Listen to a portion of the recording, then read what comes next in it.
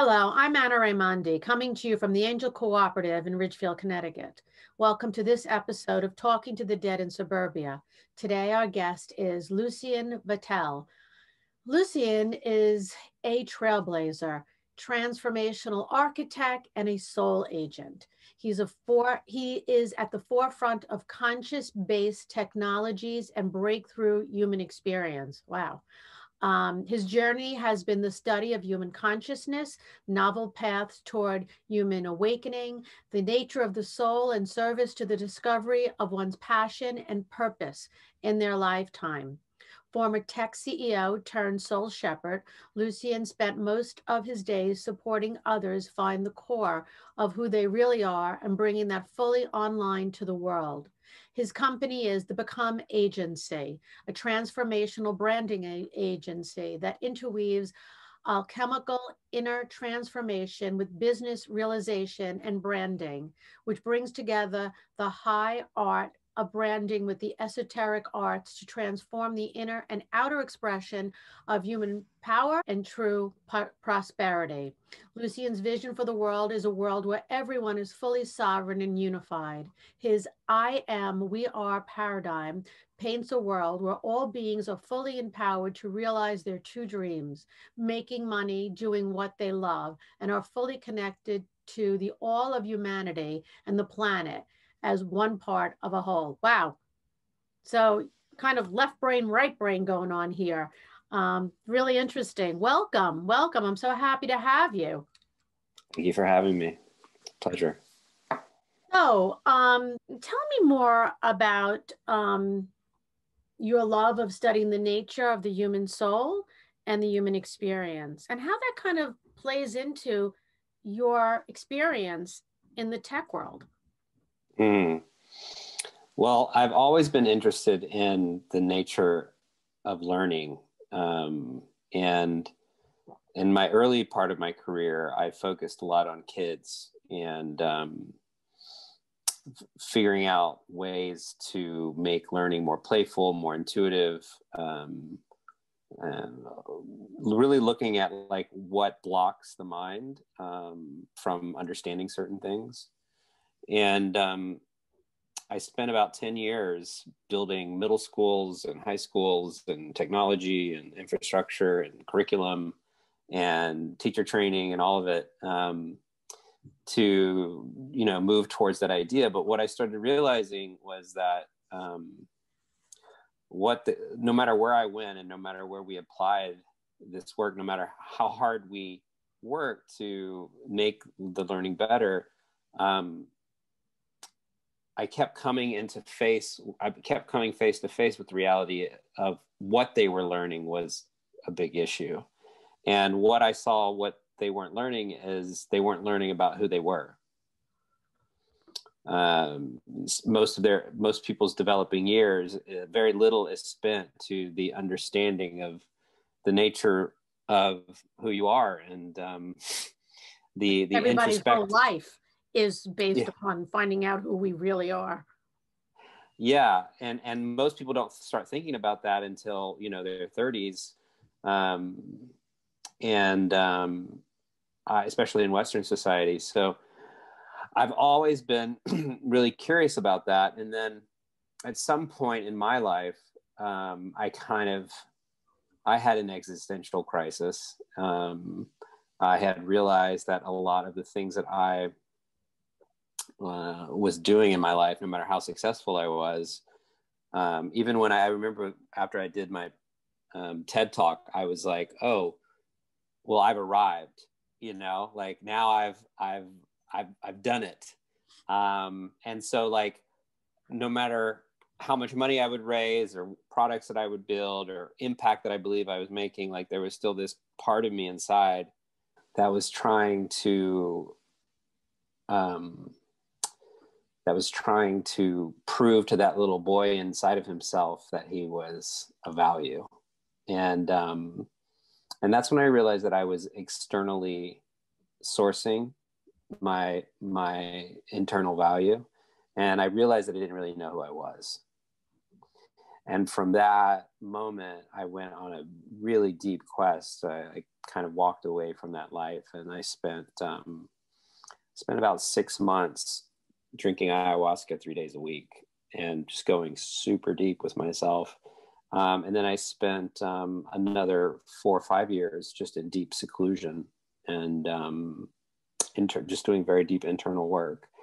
And somewhere around the end of that period,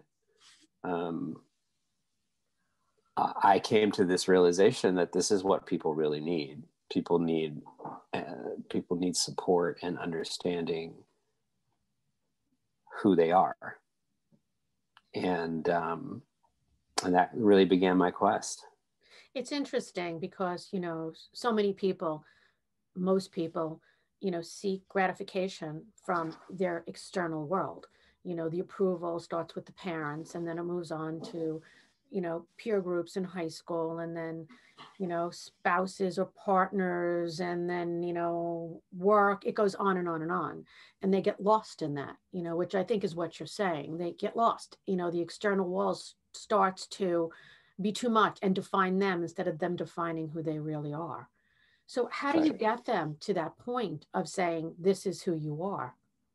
You know, not everybody's going to do ayahuasca 5 days a week and, you know, become a hermit somewhere. You know, we kind of need to do this in our daily lives. Exactly. So, so when I decided I wanted to explore that, but that was the thing I wanted to figure out. It's like, what is it? A technology? Is it a process? Is it a way of being? Is it a curriculum? And so I explored all those arenas, and I spent about 2 years developing a large-scale platform that would basically automate the process of helping a person discover their gifts and discover their truth and discover the parts of them that were hidden to them. And somewhere along designing this whole technology, I was like, you know, I need to really apply this directly. I need to get into like the trenches of this. And I remember the day it really started. I think the day that Become really started was I was in a Uber, and the Uber driver was driving erratically, and very, very edgy experience, very extreme experience. And Like New York every day. it got to the point where I had to have him pull over, and he was having a nervous breakdown. The stress of being in the Uber system was like putting him to his max, I think, in consciousness. And I had this moment of realization where it was like, this is an opportunity to actually take the things that I've been developing and apply it and see if this works. And I ended up spending about an hour with him, walking him through this process. And it had a very powerful transformative effect. And after that, I started spending a lot of time working on the deep process itself. And essentially what it is it's a series of, it's a mapping process that I take people through that allows them to map their consciousness, map their desires, map their superpowers or what they perceive their superpowers are, also map the shadow and the parts of them that are hidden. And that's a particular process that I've continued to figure out and evolve, and take best practices from other processes. But and it's also an archetypal system, the ability to see ourselves as these archetypes that exist. Jung was really instrumental to bringing that to the forefront. And so I've taken it and turned it into a bit of a game and playful way to like explore these things. And what it does is it helps people build a map that they can actually see and interface with, because a lot of times you know, we look in the mirror of our physical, but we don't really look in the mirror of our internal. And so this gives a mirror to the internal, and it also gives it a language. And I find a lot of it is that the spell, I call it the spell is in the spelling. So like we spell ourselves all the time. Like we're the creators of our own reality, and the ways that we talk to ourselves and the ways that we basically talk to ourselves, and the language that we use and the ideas that we have, and the belief structures and the meaning that we put behind those structures basically impacts the complete way that we perceive everything. And a lot of times I notice that a lot of people's suffering is basically the way in which they're talking to themselves, the way in which they're interpreting the meaning of their own experiences. So there's a lot of focus on looking at that language and evolving that language to something that is actually aligned to the person. And so it's a lot of clarifying and getting clear. It's a lot of building the right language for actually who you want to be and how you want to act, and attuning yourself to that through word and deed. And then being really aligned with what is your true vision of yourself? Like what is the thing that's going to make you really happy? And then the next question is, how do you make money around it? And it may be something you want to make money around. It may not be something that you need to make money around. So do you do this how do you get aligned to the... Do you do this one-on-one with people? Or is this through some kind of computer-based program? So I do it one-on-one.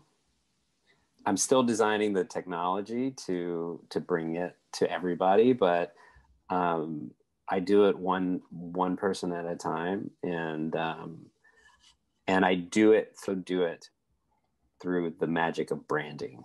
So that's the thing that I really, really love, because I also love to photograph people, and I love to create things online that allow people to like really tune into someone's magic and their power. So yeah, I've just taken the art form of branding and the esoteric deep study of the nature of the human soul, and brought it together. So I do this one-on-one. Most people I do work with, we end up building a whole business around what they discover they really want to do and who they really are. And I help them become profitable being that, discovering that and being that. And then other people, I just help spiritually, energetically, and vibrationally attune to their true essence. And every person is different, and every person is a complete different journey. And every person is a mirror to my own consciousness. I learned so much from this process that it just evolves and deepens. And it's my great pleasure to experience that and continue to study the nature of who we are through all these experiences with the clients that I have and with the people that I meet. Do you have a background in psychology? Because a lot of this sounds like therapy. I mean, a lot of what I do sounds like therapy too. But do you have a background in psychology? I had a minor in psychology. I had a major in, went to USC, and a minor in psychology and a major in cinema. So I've always been interested in the psychological aspect of consciousness. And I've always been interested in the way media and technology expresses it. So I'm not surprised that this is, what I'm doing at this stage of my life. So here we have, the mind, the body, the spirit. Okay. And so, you're using, Jungian archetypes, and you're also going into the soul. Okay. And you're raising vibration of the soul. How are you doing that? Or how are you helping people do that? Well, the vibration comes from a few different things. So getting in more alignment to the energetics that are actually truly aligned to you raises the energy just naturally, because first of all, most people who aren't fully aligned to where they want to be at internally or externally for themselves, they're not living and embodying that belief or that vision of themselves. So every step that a person takes to embodying that, which is part of the work, brings them into a higher frequency. The other part of it is the shadow hunting and the clearing of shadow. So whatever thought forms, like one client might be a fundamental belief system that's getting in the way of like their prosperity. I have one client that just absolutely believed that because of the way his father indoctrinated him into this belief, is that you cannot make money without working very hard. If you're not working hard, there's something wrong. And this was just like such a deep belief that no matter all the other pieces that we worked on, if that wasn't transmuted, that wasn't going to open up the flow for him, because he was going to be building evidence continuously on why that was going to need to be the case for his life. So like that shadow, and to some level, he wasn't even fully aware that this was happening, that this was actually driving him. And so that's an example. Another one, a lot with clients that I work with, because I tend to get also a lot of like online coaches or online personalities or people who want to become more online, you know, their ability to not believe in their own voice, to not believe in their own ability to, again, self-source that they actually have the ability to be fully expressed. And so that's like a voice chakra thing. And there's for different people, it's different things. That's basically holding back the voice. Mm-hmm. It's all held in shadow. So the shadow hunting, which is also part of the map building, reveals all of those, what I call programs. Like, you know, they're just basically statements. If I do this, then this is what's going to happen. Or like, this is fundamentally what I believe.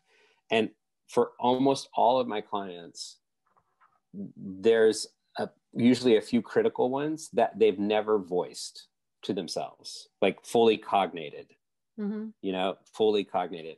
Fully cognating your shadow, just that step allows some part that's hidden in you, that's keeping you in that lower vibration, to be hidden from you, and it also keeps it from you being able to actually work with it on any level that actually transmutes it. You have to actually be aware of it and see it in order to work with it. So that's an essential piece of the process, you know, awareness. How long does it take for you to get to that piece? Because that's pretty painful for a lot of people, you know, to get to that fundamental belief system, the core belief system, and say, yeah, this is why I've been living my life this way. And how do I transmute it? You know, the shadow side is not always pretty. You know, we all have it, but it's not always pretty. And you're essentially helping them through behavior modification to say, you know, not only on a cognitive level, but their actions in life. So how long would it take for you to get to that place with these people where they can actually voice it? Completely depends on the person. I also have a screening process that I really only select clients that are willing to do the work. I made the mistake of accepting people. I'm not a long-term therapist. So I'm all about getting to it. And I really select people who are making a very conscious choice that that's part of what's going to happen, and that they're really ready to face that immediately. And by the second week of work, which is called the essence work, the shadow work starts. And by the fourth week, we're bringing all of that stuff to the surface. And then usually over a 3-month period, a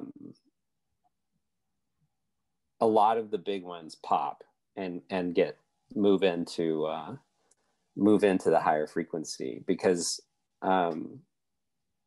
they're aware of it. I'm aware of it. They have a co-pilot, which is me, to help continue to make sure that is getting addressed. And I particularly focus on shadow work that is keeping them from doing the things that they want to do. I'm not like a lifetime therapist for example, like deep emotional or sexual or major traumas that require much lengthier work and deeper work. I'm really focusing on the critical blocks that are keeping them from doing the thing that they realize they want to be doing in their lives. That's like the fundamental focus that I have. And then I have a team of other people that are associated to the agency, that if I see that there's something that I actually can't bring, or it is something deeper, I then refer them to a cohort of people that are, I believe, more specialized in the types of things that would be beneficial to that person. So that's also part of the process. What if some of the shadow is from past lives? Have you come across that, where you have to clear that from a past life? So, I mean, when I perceive that there's something that is rooted, sometimes I have a real deep intuition that it's not from the lifetime. And then usually when we discuss some of the major shadow aspects, we'll go through the process of like linking it back. And if it doesn't feel like there's anything from childhood where it's coming from, then we usually get to the conversation of like feeling in whether this is something that they came in with, and do they feel that, and does that feel true for them? Does it not connect to any memory that they can feel? And then in that case, it's from a past life. But I don't do energetic clearing work. I don't really focus on where it comes from in terms of like the transmutation of the shadow. I focus on just identifying what it is, and then getting to a place of releasing it and transmuting it from just knowing what it is. And that's just my particular way of doing it, and it works for what it needs to accomplish. So, when you spoke about alchemy, the first thing that comes to mind is the violet flame. Do you do any kind of spiritual alchemy around the ascended masters or anything like that? I work with I call in their higher self, and I call in their, the parts of there's a chakra activation that happens when they move into the essence work, and there's a alignment to their higher self. And I call in any guides and angelics that are available to serve them for the purpose of the extraction. But I don't work with specific teachers or masters in the etheric. I haven't indoctrinated that practice. I've been curious about it, but I tend to focus on the person and the soul. That's also why I don't go to like astrology or other systems, because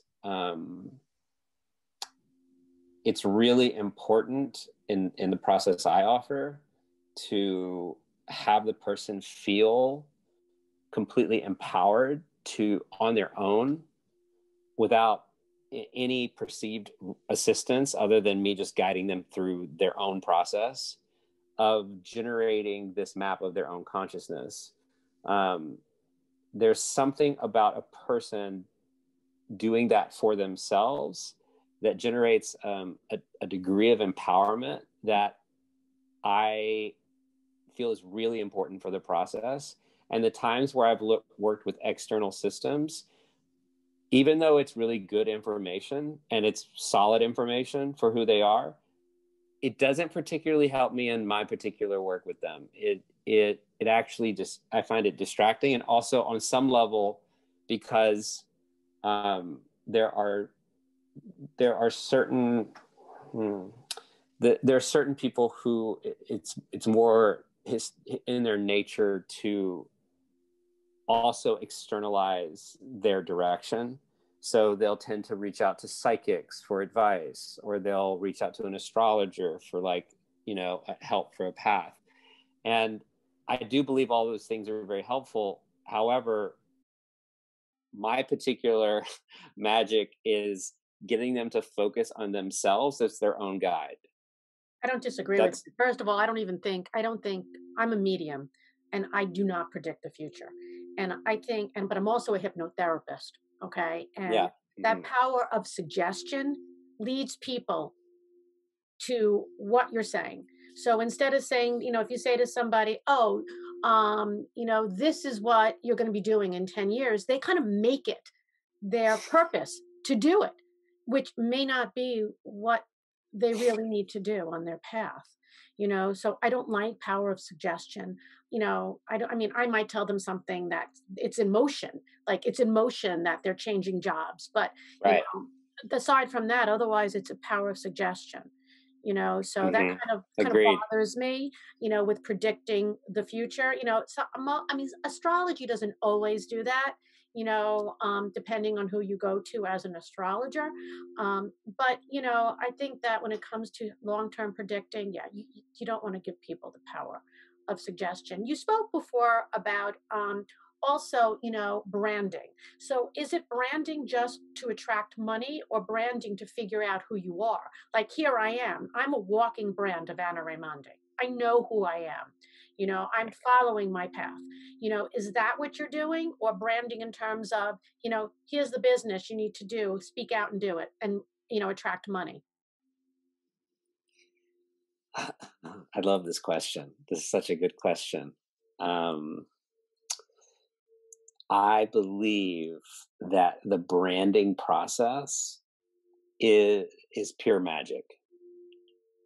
And branding for me is basically spell like from a, I consider myself like I study the magical arts, and for me, the art of branding is the deep elucidation of a spell that is cast in terms of personal branding, cast around you.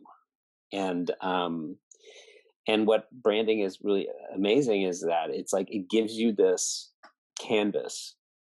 Again, like it's like the charting process. That's why I love this process of like charting and branding, because it's like a canvas, and you start putting things on this canvas like you would a vision board. It's like a vision boarding of yourself, but for the purpose of emitting a signal, a melody, as it were, like a song. I often ask people what is your song, because um, the more that you understand the notes of your song and how you want it to sound and the way that you want people to feel, the more you understand about the nature of your own song. And I guess one way you could look at it is, yeah, so maybe a branding agency is like a Trojan horse to, like, maybe I'm using a branding agency as a Trojan horse to do deep work with people, and it's to some degree that's true. However, um, um, the process of creating the language on the site, creating the language for the marketing online, creating the photography. So, for example, all of the archetypes and descriptions and magical words that we create when we create the chart, the Become chart, are all used to infuse the way I photograph them. We literally photograph those archetypes so that what is seen, what is read, and what is felt is an elegant symphony, as it were, that impacts the consciousness, that allows you to create the right attractor field that is the most aligned to who you really are, that then brings in the right energy. And then if you can align the prosperity piece to, like, actually how that energy comes in to actually feed you, then you end up building what I call like a really balanced toroidal field, so that the melody that goes out is purified and clear and powerful and dialed, as it were, and it goes out in a very clean way. It knows what it's speaking to. It knows its song. It knows how it's meant to impact consciousness. And then the way that's designed, if it's designed for prosperity, is designed to bring back that energy in the form of currency to that person in a way that fulfills them and allows that toroidal. Uh, so that, see, I think it's all holistic and integrated. I don't see business, branding, or becoming separate. They're all part of a whole, and so that's also part of the study, is like, how do all of those things come together in a really powerful way? That's really interesting because, my background is in clinical psychology, but I also have an MBA. And like this kind of thing, like, is what was missing in business school. You Mm. know, do you speak to businesses? Do you go into companies and speak to them about this sort of thing? One day I may. I feel like I'm still in the I'm in my um this is still my maiden voyage. So I'm a little over a year and a half into this process of like doing this for a good amount of clients. And I feel that maybe in another 6 months or to a year, I feel like I would be okay with sharing that in a way that would be really effective to transmit and be supportive. But I still working out a few kinks, Mm, and the journey. and it's still part, it's part of the journey. And to be honest, I have just now my it's like, for me, I did the same process on myself when I decided to do become my main I have this thing called the brand trinity, which is people. There's two brand trinities, actually. One is um, a brand is essentially composed of your essence, your paradigm, and your medicine. Uh, and so the paradigm is your message, or like the thing that you hold that's larger than yourself, that is attractive to people. The medicine is what you are actually offering, that is providing service or benefit to them in some way. And the essence is like who you are and how you hold whatever that is in you, and people are attracted to you because of that. Um, and but also within that trinity are like the main parts of you that are kind of integrate, that make you that thing. And so, for example, with me, I had a variety. I was a tech CEO for many years. I was a professor at a university for many years. I loved teaching. And then um, I went deep with magic and esoteric work and human transformation. And um, and I the other thing was that I went through a period where I made movies and was really into photography and an artist, and I got a degree in cinema, and I love the cinematic art form and cinematography. And so for me, my trinity was like, well, these are the things I really love, and I think I feel like I'm really good at. And personal transformation, the art and the visual arts, and business. So creating the Become agency, like when I first was like, oh well, can I bring all this together in some way that like fulfills me and integrates these things that I've gotten to this point in my life, that like I feel like I would feel very fulfilled by bringing all these things. I get to be an artist, I get to be a business person, and I get to be um, focusing on this study, the nature of the soul and transformation. And so when I brought that together for myself, and this is what I see what happens with my clients, it's the same phenomenon. Once you actually get it all aligned, it opens up so much chi, like life force energy, because like you're all parts of you are coming online around this thing that just feels so aligned for you, that usually it's a quantum leap in the field. um, for me, the Become, like, immediately, of all the enterprises I've ever done, it took off. Like, it the minute I announced it, the minute I put it out there, um, it just generated energy, so much energy. And um, I've had to do very little advertising. It just the energy is so strong. I mean, I'm so aligned to it Mhm. that it allows a much more effortless process. And because I feel so good doing it all the time, I'm so available for it. And this is what I see with my clients too, is that once they get to that alignment and they pop into it, um, sometimes I have this thing where I it's really important to prove to them that they don't need to have like the perfect website up, the perfect this, the perfect, they have everything. Well, I can't really do this thing that I've always wanted to do with my life until I get all these ducks in a row. Um, I show them, once they get aligned, how powerful that is. And I often encourage them to be like, look, just start saying this is what you do That's and watch what exactly happens. right. It's This just, amazing how that works. it just I got, amazing, when I first, especially if you're aligned, if right, you're if you're really aligned, aligned to it. and the universe brings it to you. Exactly. When I first decided to go public, I thought, what's going to happen? And someone said to me, they will come. And I was like, okay, this is not Field of Dreams, but okay. And they came in droves, because I just Right. put it out there.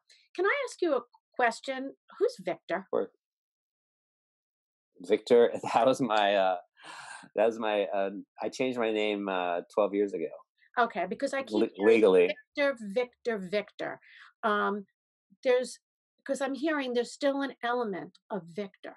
Like, like you could change your name, but you can't, and you could look into your shadow side. But I'm hearing very clearly, you can't change the boy inside of you, Uh, and I keep hearing Victor, Victor, Victor.